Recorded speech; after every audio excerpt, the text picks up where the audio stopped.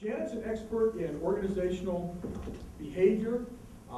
She's been chairman of our management department, and now is our senior associate dean. Her research is in the area, one of her areas of research is in the area of ethics. She's done quite a few papers on it and different things, but really brings an expertise. And I know this very well because Janet and I co-teach a class on organizational corruption and control, which is one of our new signature classes for freshmen. So I've seen and learned an awful lot working with her. So I'm going to turn it over to Janet and let her start. Okay, well, thank you very much for being here, and welcome to UT and Holmes and to this conference, and I think we'll have a lot of fun. So my instructions were to be relatively brief, to tell you, and that shouldn't be a problem, because we really want to get a lot of discussion. So what I'm going to do is to tell you a bit about what we know about the trust, how to build it, and then just generate a lot of discussion in terms of your experiences in your organizations about trust. How can be built? How what are more problematic issues about building trust in the organization, etc. Okay, so hopefully we'll have a lively discussion. I'm going to talk a little bit about some interesting trends that we've seen in organizations. So, 59% of all 2001 web purchases made in the U.S. were done at the workplace. 47% of employees spend at least a half an hour a day cruising the web for personal reasons. 30 to 40% of employee internet activity is for personal reasons. And 70% of internet porn traffic occurs during workday hours. Now, we don't know if it's done at the workplace, but it's suspicious given that it's during 8 to 5. Okay? So, what are companies doing about this rampant waste of time at work? 60% of employers use software to monitor incoming and outgoing email, and 25% had terminated an employee for violating the company's email policy. 76% monitor an employee's website connections. 65% use software to block connections to some sites. And then 26% fired employees for misusing the internet. Now, I know at the University of Texas, pretty much every computer is monitored very closely. So, we feel watched all the time. Now, you may say, okay, at first blush, I think this is good. We need to watch every keystroke of every single employee who is at the job. And I might agree with you in terms of porn, but we might want to think about what's the problem of this excessive monitoring in terms of what employees are doing at the workplace. Well, and these are really this. It is a very good article about this, and I'm just rampantly stealing from Pfeffer, who wrote an article in HBR. What Pfeffer argues is that this excessive monitoring of this traffic that can go on during the workplace potentially can lead to increased absenteeism. Most families now, most two-person families have work. So we don't see many stay-at-home moms anymore. And often now, especially in the current environment, many people have more than one job, which means that there's not a lot of time to get important personal work done. So if we don't allow some of this, whether it's banking or purchasing or whatever done during the workplace hours, then we may see increased absenteeism as people take time off in order to get some of these activities done. Okay. We also find that people report a lot of increased stress as a result of being monitored. and knowing that they're being monitored, which potentially can lead to decreased motivation at work. We also find is a phenomenon that's called psychological reactance, in which when people are told that they can't do something, that something sometimes can become much more enticing than it ordinarily would be. So, imagine, when you get on a plane, soon as that seatbelt sign goes on, suddenly you have to go to the restroom. And similarly, the fact that, no longer are you allowed to send personal emails or cruise on the web, by virtue of prohibiting it, it may make it more attractive than it ordinarily was. Okay.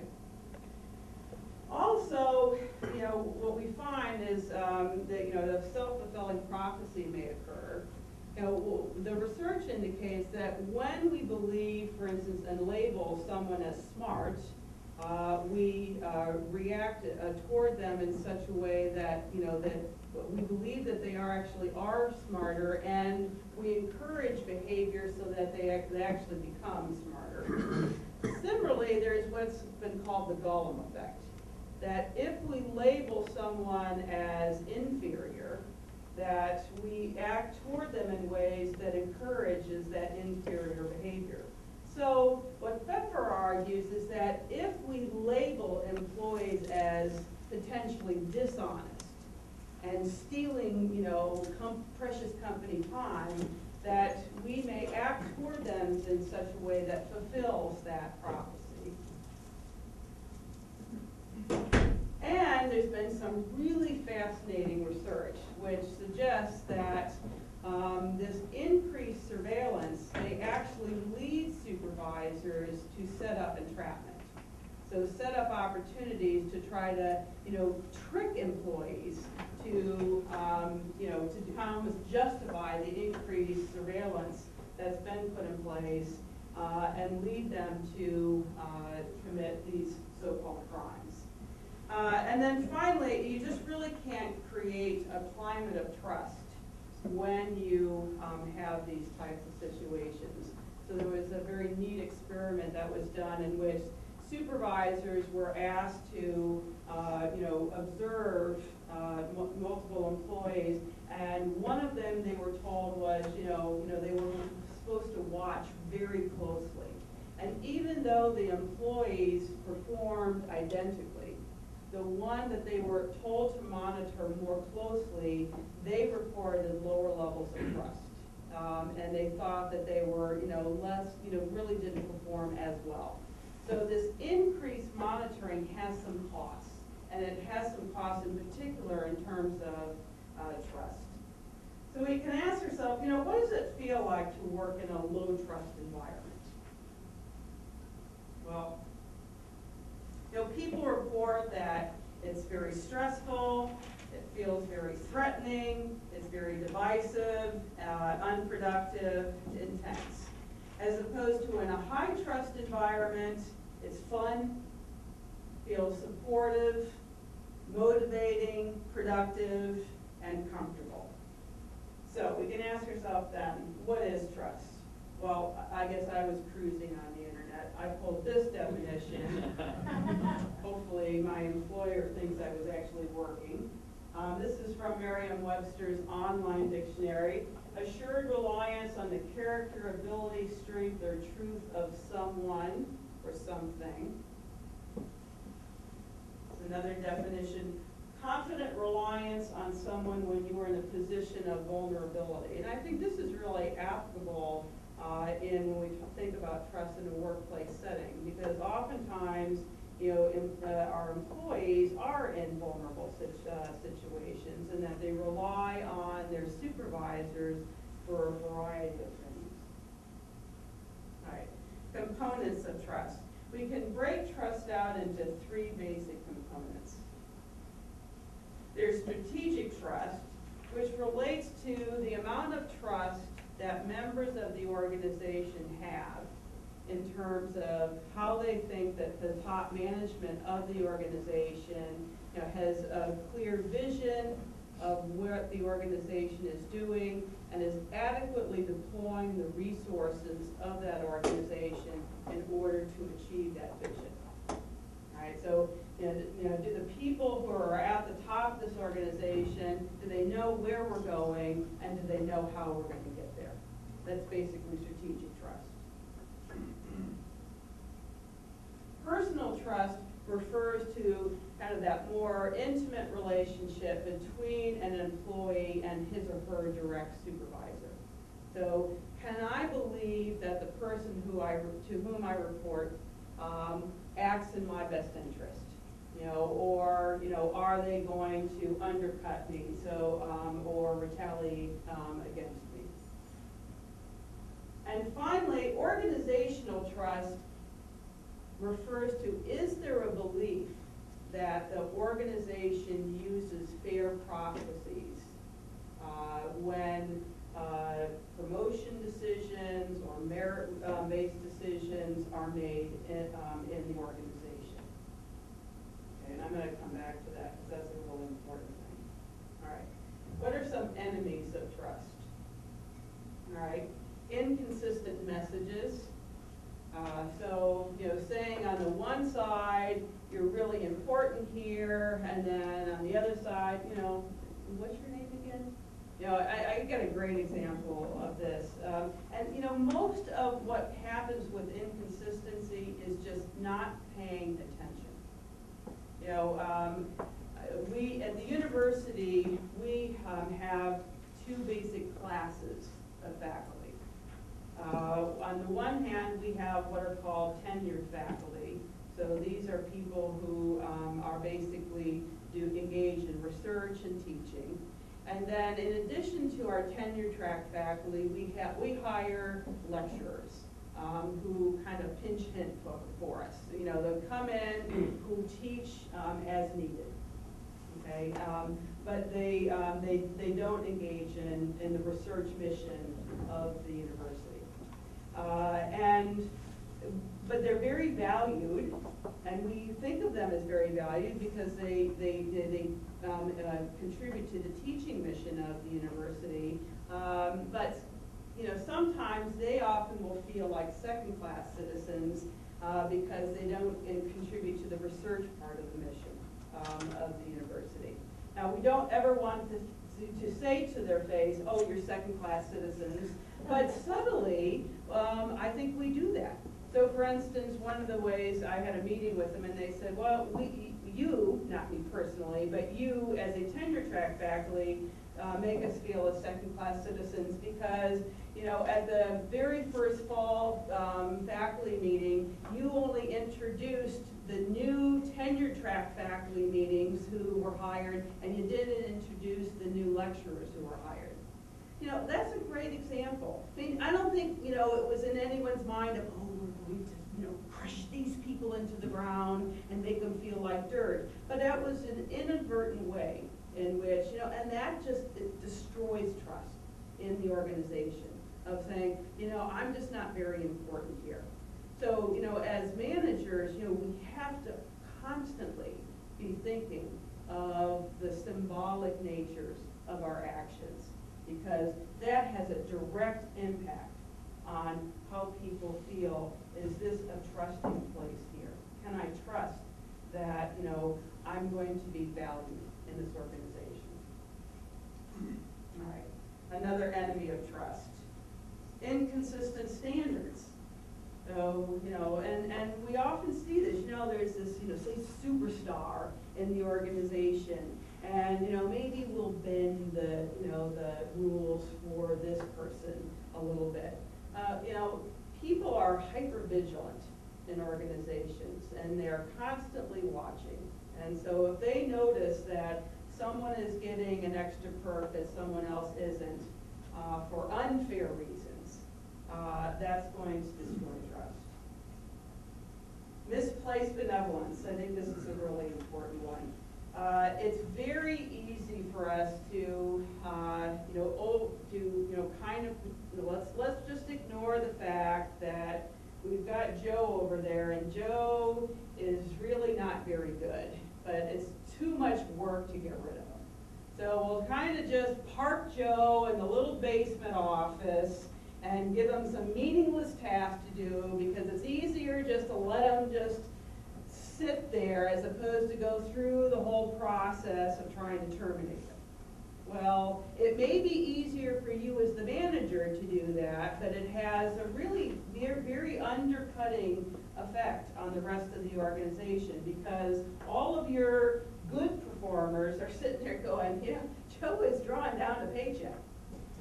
You know, and you know, is this really a good utilization of resources? Or, you know, there's some members of the organization, I'm sure, I know I experience this, and maybe you do as well, who are perhaps competent, but mean. They're just nasty people. And so we just kind of, and these are the type of people really, you know, that you can't put them on teams because they, you know, they don't work, they don't play nice. So again, you know, rather than dealing with them directly, we just try to ignore the problem. And this destroys trust as well. So not dealing with problematic employees, another enemy of trust. Elephants in the park. Ignoring politically charged situations. So imagine, for instance, let's say someone has been fired in the organization. You may not in that situation, you know, be able to legally or for whatever reason disclose all of the gory details. But not talking about it at all, leads to problems. And that's closely related to the next one, which is, you know, when there are rumors that are circulating in the organization. Let's say that, you know, there's potential layoff that's going to occur, not talking about it at all. You know, what we find is, you know, when there's an absence of information, people rush to fill it. And, you know, they'll make things up because, you know, in general, it's just a factor of human nature. We don't like to deal with uncertainty. So we'll just make things up in order to, you know, kind of reduce our uncertainty. One of the classes that I used to teach utilized a behavioral simulation in which the students would assume the top management team position. And so in one of the simulations, it was great. You know, start out, they run the organization for a full day. And the positions are from the president down to vice president levels. So imagine a room of 14, these are MBA students, and they're running around and they're making decisions. And the president and the COO get together at about 8:45 in the morning, and they're making a decision about how to restructure this organization. And they whisper. And everyone's looking around, and then they write. They write. Big announcement. 10 o'clock. Oh. And then they don't say anything more than that. No one does any work from 8:45 until 10 o'clock. They're all going, and they're moving around, they're getting into little coffee clans, and this was a simulation. But you know, I'm sure, that this happens in your organization all the time. So, when something's going to, when we talked about this afterward of, well, how could you have better handled this? I mean, saying, and again, even if you say, I don't know what's going to happen, it's better than, hiding it. So you may say, all right, we know that there may be some layoffs. We don't know the full extent. At least having some open chains of communication will go an enormously long way, as opposed to just not talking at all. Because if you don't talk at all, believe me, you'll have some employees who will pretend that they have some cherished information and will act as though it's the truth. And that can just be horrible. Okay, so why is organizational trust so important. And it's interesting, Cynthia alluded to this in her talk as well. This comes from the 2007 National Business Ethics Survey. So 54% of employees who did not report misconduct that they observed in the workplace were skeptical that their report would make a difference. You know, and in this report, it was interesting. It's not that they necessarily felt that they would be retaliated against. It's just they didn't think it would make a difference. They didn't think that that someone would that there would be retribution. It just, no one would care. Why bother? So, this personal trust in the manager isn't enough. What seems to make a difference is organizational trust.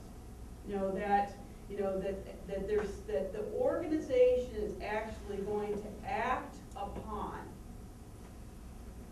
the information, and that the organization has fair procedures, which is really part of this ethical climate that we're talking about. So, it's not just having that personal trust in my manager, because that's really what we're talking about when we're thinking about, well, is there going to be any retribution if I blow the whistle? But that's just not enough. I really have to believe that my organization has processes and procedures that will make a difference in order for me to do something. So what influences fair procedures? Okay.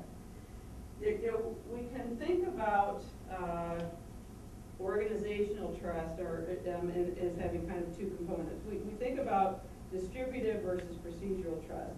Distributive processes refer to outcomes, whether we're getting just outcomes, just or fair outcomes versus the process itself. And we like to differentiate those because while the former is important, having outcomes that I think are fair is important, what we find from the research is that the process is even more important. So I like to make sure that what I'm getting is fair, but how I am getting it is even more important to me. So there's a great story about a woman who gets a ticket for supposedly running a red light, but the light actually wasn't red. So she decides she's going to protest it, and so she's waiting for a day in court. She's got her evidence, she's got a witness. So, no, the light wasn't red. It just was grossly unfair. She got this ticket. So she gets in front of the judge, and the judge says, I'm waiving the ticket. She goes, well, wait, I want to tell my story. No, I'm just waiving it. Now, when this is a case of distributive justice, she got a fair outcome because she hadn't run the red light, and so the outcome was fair for her, but she went away saying, wait a minute, it wasn't procedural justice for her because she didn't get to say why should she get that outcome. So even though she didn't have to pay the ticket, so she should have been just thrilled, right? But she wasn't. So what we find is that you can get all the rewards that you think you deserve, but if you don't get them fairly, that you don't feel as good as you might. So this procedural justice is very important to employees. So how do we get through this? Well, in part, it's engagement.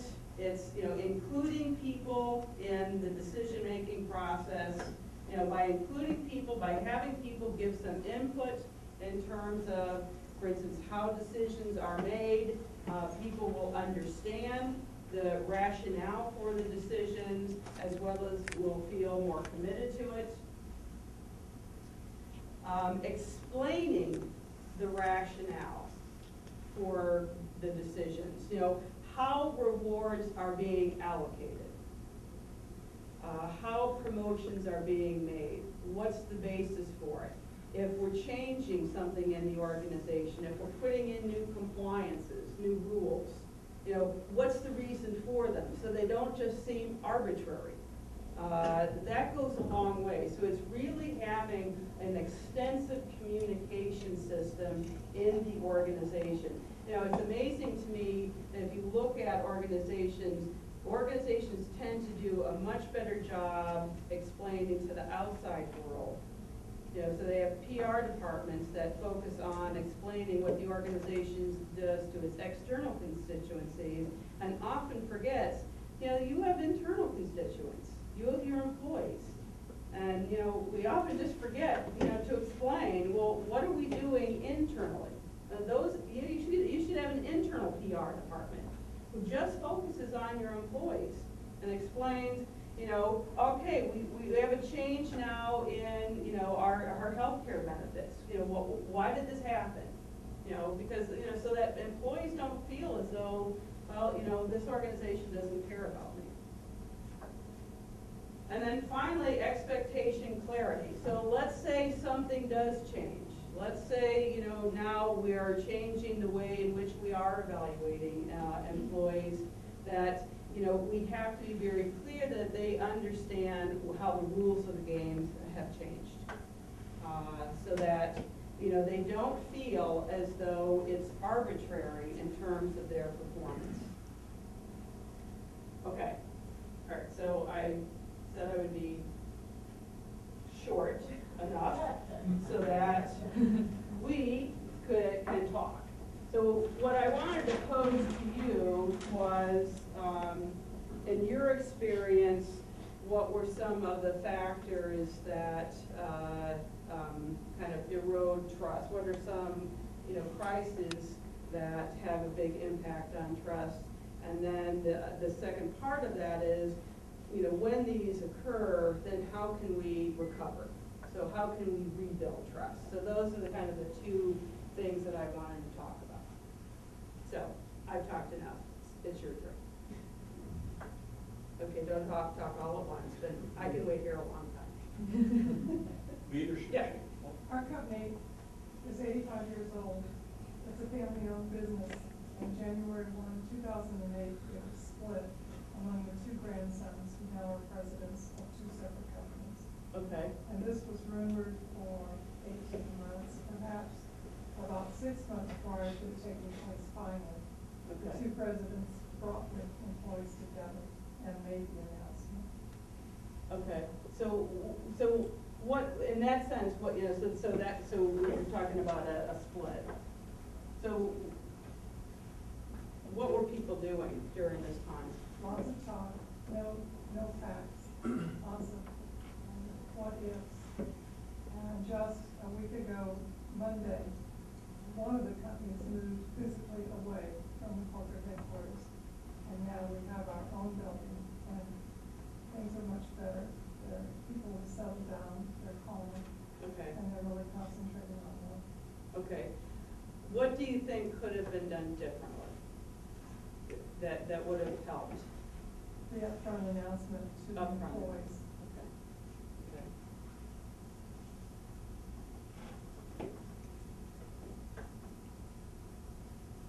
Okay. All right. Someone said, yeah. The regular shifting of senior management, it happens in state government about every 3 or 4 years to get new leadership in, and then soon you'll see that they start bringing in people that they had working for them to take over positions, and sometimes it's a political appointment, sometimes it's just a changeover. It's done through even legislative pressure or what have you. Okay. And then at that point, everyone down below is kind of watching very carefully to see the new people coming in and where the camps are, and where the strength is, and who's going to survive the change, and who's not, who's on shaky ground. It all really is a turmoil. Yeah. That's good. I did some research for the Navy, and, you know, they talked about, because, you know, their commanders routinely, you know, rotate. So, you know, you kind of felt sorry for the commanders because they'd have these great initiatives, but all the people underneath them, you know, said, well, why should we do anything? Because you're gonna be rotated out in 2 years. So, yeah, good idea. Fabulous idea. We're not doing anything. It's hilarious. I'm easily amused, as you can tell. I have to do my job. Okay, what else?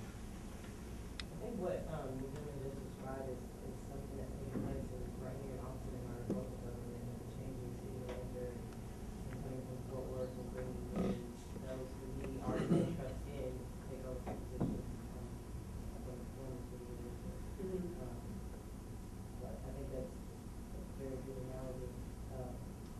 Another thing, I'm now with UT, used to be with the city of Austin, city of Austin. And just prior to coming here, I transferred to another department, and it sounded like with your examples that you basically were looking into our department because you had one employee who wasn't doing anything, who was trying to, you had the management who did not disseminate information in a timely fashion. You had the rumor mill going around, and so being on the inside of that was very bizarre to me because I was never in an organization as such, and thus gone out. Yeah. But it's definitely opened my eyes to how much trust is a factor, and you just came in and were reading the Stream of Trust, so Oh. it's very kind. Okay. All right. So what else can destroy trust? Yeah, but did you have a sense that the university was worse than, or do you think it was idiosyncratic to that department, or? I can't really speak on the university just that, because I've only been here for 2 weeks, so. But in that department, it was crisis every day because things were changing. But I think that's, you know, if you have constant change, you know, I think that's where you see, you know, it's really difficult to kind of build this climate of trust because it's hard to kind of keep up with, you know, all the rumors that are going to happen, and you know, it's just, you have this tremendous amount of uncertainty. It's just really hard to keep up with this. Yeah. I think one of the biggest problems is the exploitation of vulnerabilities. Okay. I see that a lot in various organizations. I've seen it in the military, and I've also seen it in just in our organization. And it destroys, you know, the leader, the guy who gets ahead by doing this ends up with an entirely dysfunctional team beneath him. Mm-hmm. Okay. All right. So what would be an example of that? Well, the guy who climbs over somebody, you know, takes credit, Takes credit. for the work that his teammate did. Okay. Because he can speak well, and the other guy is not as great a speaker, Right. and so he gets the credit when it wasn't his work. That type of thing. Yeah, and I, you know, and I think, and you can see organizations differ in terms of their culture of allowing that, and some will reward. Yes. You know, it's, hey, if you're clever enough that you can steal someone's work, good for you. Whereas other organizations, you know, integrity is such an important value that would be punished. You know. Right, but there's some structures that actually promote that, or allow it. Exactly. Tolerate it, I guess would be a better word. Right. Yeah, so we can look almost on a continuum of, organizations that, promote it, allow it because they're just not paying attention, and they're not vigilant enough versus other organizations that, would actively seek it out and punish it. Right. Yeah, I think that's a good point. What else?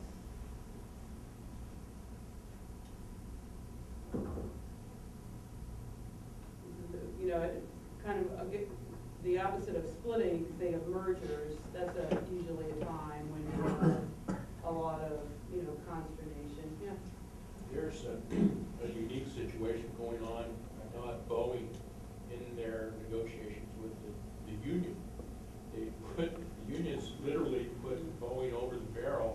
in that they have a couple of airplanes they're trying to bring onto the market for a lot of investment that they put into it. However, the union doesn't realize that because of the economic downturn, that they're trying to prolong or to postpone deliveries of some of the airplanes because the funds that people are trying desperately out there, the airlines that want to buy those airplanes, to kind of wait, because right now we don't have the money. So it catches that you don't, the unions are not working in an area of trust with management. At the same time, management's not in an area of trust with their airlines that they're selling airplanes to.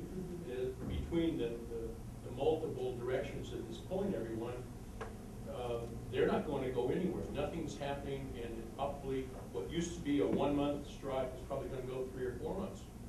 And a lot of people are going to get hurt.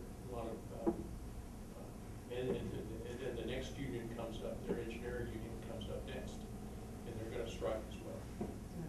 So you got this real strong company that's going to be on its knees. Certainly, I think in terms of anytime you have these labor management disputes, that you really have a lot of problems. Other examples? Yeah. Actually, using airlines or AIG, when you have top management going to employees and saying, we need your help, we need to make these cuts, which American did with their unions, and then they turn around and reward themselves very handsomely, which, you're asking the lower end to take cuts and to take one for the team, and then the team becomes the top management. It erodes trust real quick. Oh, yeah. Vulnerability is taken advantage. Same thing. That falls in, so I think all of us could read that article about, the spa treatments for AIG officials right after, they got the bailout, But they're gonna put them off next time. They're gonna take the next trip they had planned. That was announced yesterday. A big one that I've seen is a reluctance to report or highlight how bad behavior is actually dealt with. Yeah. Fear of legal liability if you say we actually fired this person or demoted. That I've seen that because people, as you pointed out, they make it up. Next thing you know, someone's really been fired, but what they're thought of is that they got a severance package that's better than what other people have. It's, Ergen and I work at a state agency, so, it's really difficult to get rid of people, but even if you don't, organizations typically are very reluctant to deal with termination, even when it's just blatant. But I think we go through this incredible rationalization as to why it's okay to keep someone, and we don't think about the huge cost. But I think that's an excellent point of when we do actually get rid of someone. There needs to be an explanation. Again, and that goes back to the elephant in the room. You don't have to go through a blow-by-blow play of what happened. So obviously, but because there are confidentiality issues, but just to ignore it entirely is a mistake. Because people will talk. Yeah, I was just gonna add on to what she said. I think that what she brings up is that you've talked about personal trust and organizational trust, and I think there are other levels. Market trust, when you come to talking about your customers. And then if you take a look at the problem that our markets are in right now, it's a societal trust issue. Because nobody believes anybody. So let's we don't have all that much time left. How do you rebuild trust? Let's say, you screwed up. And, you know, so you need to regain the trust that has been eroded, you know, and, we often, kind of differentiate, bad apples and bad barrels, and well, let's say we're not at the bad apple, so, you didn't erode the trust purposely. It just, it was a mistake, and, so you made the big announcement, or you said you were gonna make a big announcement, and you didn't explain why, you didn't communicate as effectively as you could, and you started the rumor mill, and now everyone's pointing fingers, and then you realize, oh my gosh, what an idiot I was. Now I need to be able to try to build trust back up in my organization. I really am well-intentioned, I just, or I did one thing. When I became department chair, I was very vigilant about giving all of my staff, giving them a little birthday card and a little trinket, candle or something. I missed one person's birthday. Oh my God. I mean, that's a killer. So because again, people go through an attribution process where they try to make sense of behavior, and they definitely do that with their manager. She's mad at me. And I didn't get this one staff member a gift. And this is after I'd been in the office for 3 years. So there had been a pattern. I took her out for lunch, so, we eventually repaired. But, it's, again, it's often well-intentioned people can make mistakes. All right, so I've set this scenario. All right, so how can we rebuild? Yes? I think the most important thing is to admit that you made a mistake. Okay.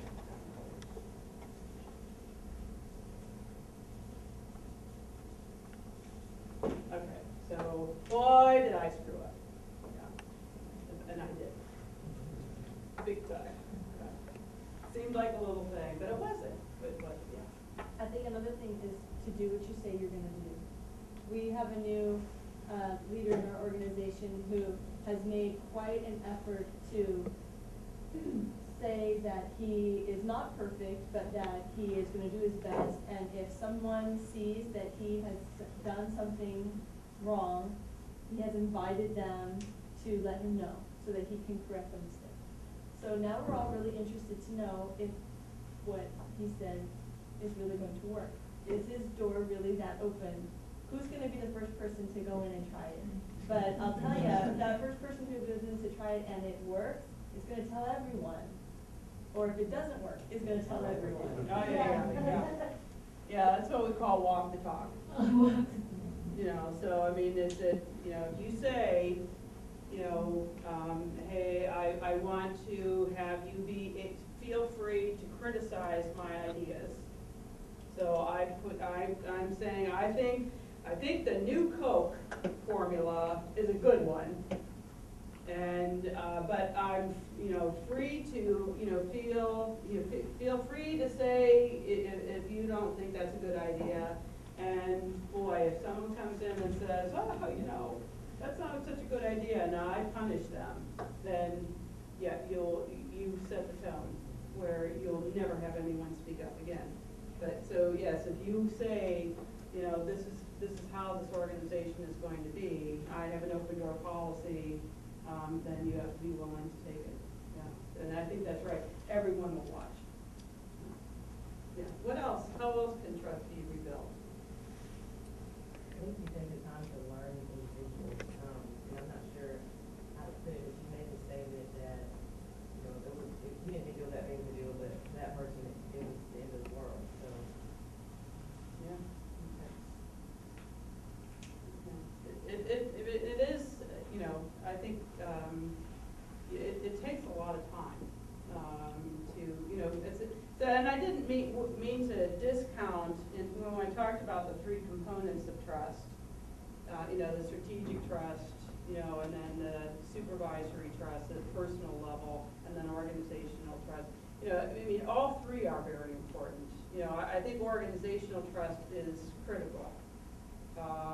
But, that supervisory trust is important as well. And so, and that's where you do take the time to get to to understand, you know, the people who work for you, and, you know, so that they do feel comfortable, for instance, coming to you if they see a problem in the organization, and, you know, want to, you know, say, yeah, I don't feel very comfortable with how people are, you know, this report or whatever it may be, so, and that does take time.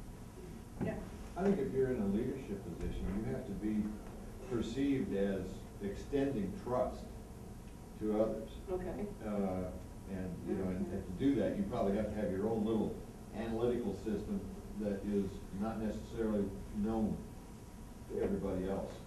Because to extend trust, you have to, you know, you gotta be smart about it, so you gotta think that it's, you know, you gotta have some basis for doing it, but I think your propensity to extend trust is an important element. Yeah, yeah, that's a great point, and I think that goes back to my, you know, my first couple slides.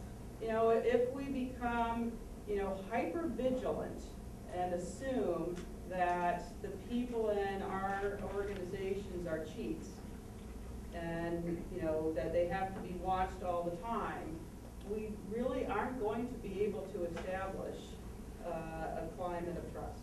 You know, so, you know, we have to have some faith that we've hired good people, and, you know, obviously we have controls in the organization. You know, one of the arguments that we've made in a paper is that, you know, over-reliance on controls can have the counterproductive effect of actually increasing corruption. So that, you know, we have to find the balance between having good control systems but not having excessive control systems. So we have to have some trust in the employees that we have in the organization that they will do the right thing.